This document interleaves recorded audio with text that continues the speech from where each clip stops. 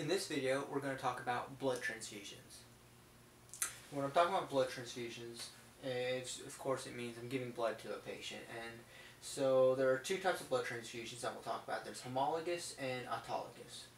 Homologous is the typical blood transfusion, which is donors are giving blood to different organizations, and then the blood makes its way to the hospital and goes to a random patient. Autologous is the patient is giving their own blood in advance. So this isn't going to be in a case of emergencies, but say a surgery that is planned, they'll give their blood maybe up to 5 weeks in advance. It'll be stored, and then on the day of the surgery, the patient should have rebuilt their blood by then, naturally with vitamins and whatnot, and then they can receive their own blood. So autologous has the benefits of being decreased risk of transmission of bloodborne illnesses because it's the patient's own blood. So when we're talking about blood transfusions, there's a few types of blood transfusions you can give. So it's not always blood. So blood has different components in it. So you can get whole blood, which is all the components of the blood. And this is beneficial for someone who has acute blood loss because they're losing multiple components of the blood. They're missing the red blood cells, the platelets, and the different coag factors, so they get everything. There's PRBCs, which is packed red blood cells. This is just the red blood cells, and so this would be beneficial for a patient that has low red blood cell count, but they already have platelets and coag factors. So a patient that has anemia due to like diet or chronic kidney disease where they're not producing red blood cells properly, that's who would get PRBCs. Fresh frozen plasma. Plasma is the other part of the blood that has coagulation factors, and not necessarily always platelets, but just the other factors. And so this would be good for a patient that's having deficiencies with their coagulation factors, like hemophilia. And then there's just the platelets. And so if the patient's, all the other vitals are looking good, but they have a low platelet count, then they can receive just platelets. Alright, when you're talking about blood, compatibility is very important.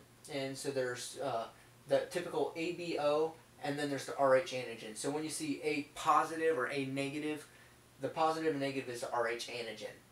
And so here's just like a quick chart, and you can see all kinds of different charts online. But the basis is if you're type A, then that means your blood has A-type antigen. So little flags on it saying, hey, I'm a type A.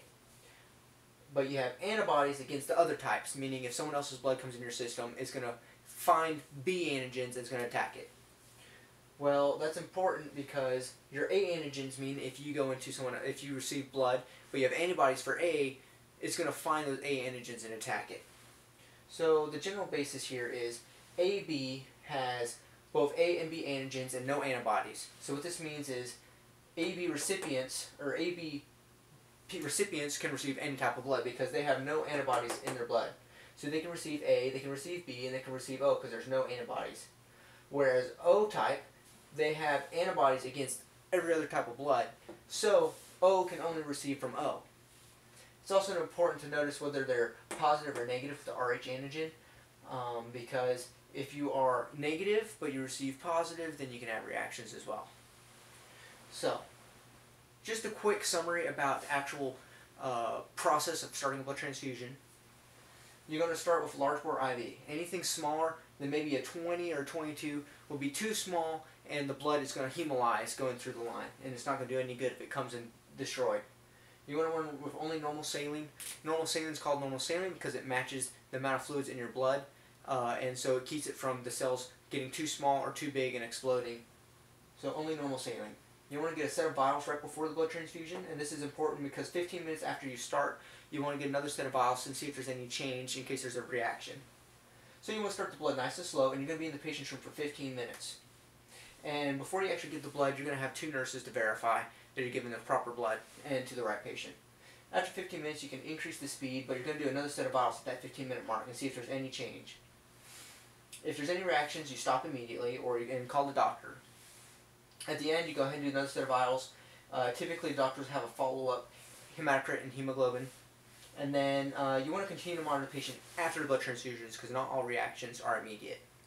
In my next video, we're going to talk about several different types of blood transfusion reactions and what to watch out for and what to do.